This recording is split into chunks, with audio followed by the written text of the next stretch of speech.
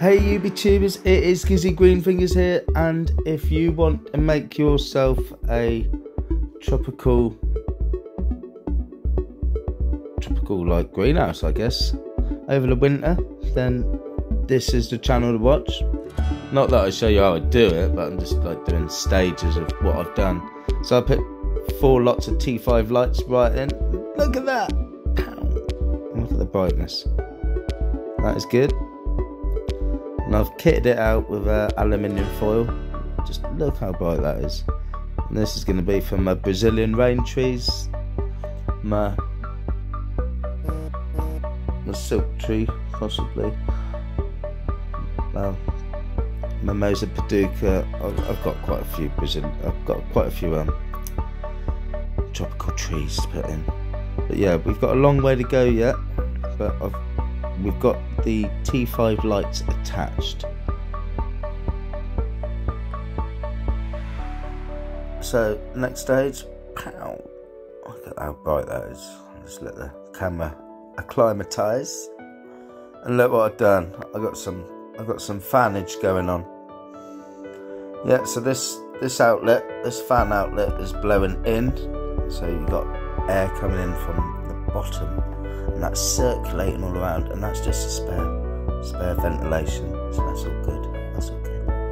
But yeah, that is the fan that's blowing out. So that's circulating all the air, and that is the fan that will blow. No, that is the fan that blow out. Yeah, that first fan is the fan that blow in. How many shit behind you had, Gizzy? Quite a few, but I still know what I'm doing. So yeah, that's the fanage. That is the fanage, and it's very nice fanage. I suppose you want to hear it going in a minute. Now I've got to sort that cable up. Not happy with that, so I'm thinking of like some sticky bits just to put that cable between them T5 lights, and that is what I got. Ta-da! Yeah, I don't muck about. My hammer's in it. So yeah, they'll be getting stuck on, and then we'll be laughing. We will be laughing. I can assure you that. Can we start the fans, please? And there you have it, YouTubers. We got fanage going on, and they've got different speeds. So you've got like a slow speed, a medium speed, and then you've got your effing high speed.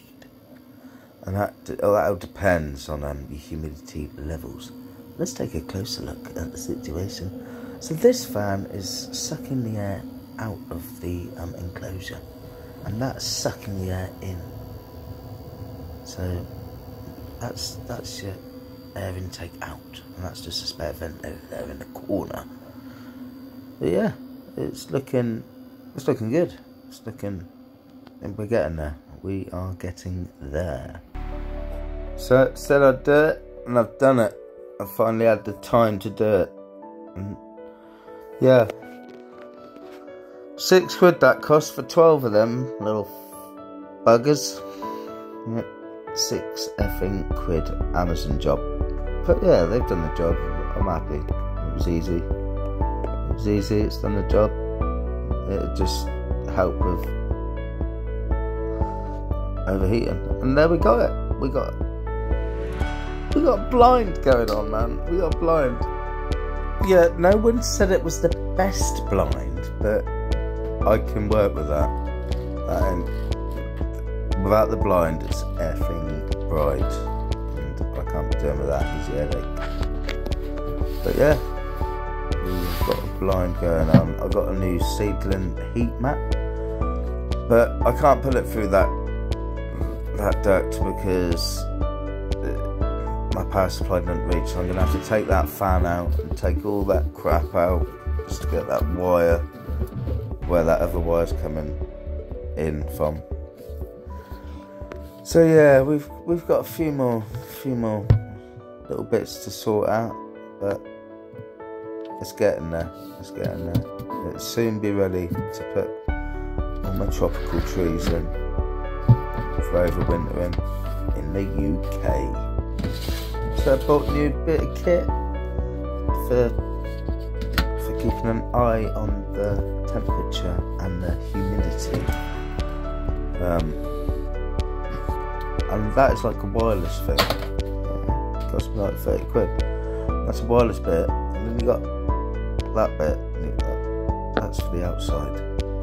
It says out, but out means in, because the out is the in, and the indoors is that what I'm pointing at right now. That is the indoors. So that's the indoors, but out is in there. And that'll give me a good reading of the humidity and temperatures that I need to make my plants thrive. Don't forget to subscribe to see the update. Gizzy Greenfingers.